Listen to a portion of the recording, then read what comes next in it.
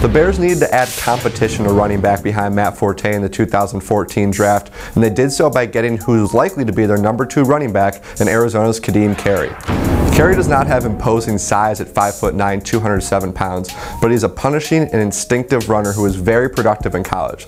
Last season he ran for 1,885 yards and 19 touchdowns, and scored almost 50 touchdowns in his entire time at Arizona.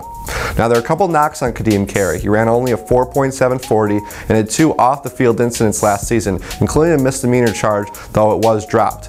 As a runner, he's very instinctive. He can go in between the tackles, and Phil Emery loves that it's not easy to bring Ka'Deem Carey down with one tackle. You have to wrap him up and bring him down, and he will get yards after that first hit. If Matt Forte were to go down, the Bears should feel comfortable with someone like Ka'Deem Carey because he proved in college he could handle a heavy workload and be productive. For now, he's very capable as your number 2 running back. For all the best coverage of the Chicago Bears, be sure to stick here to ChicagoFootball.com.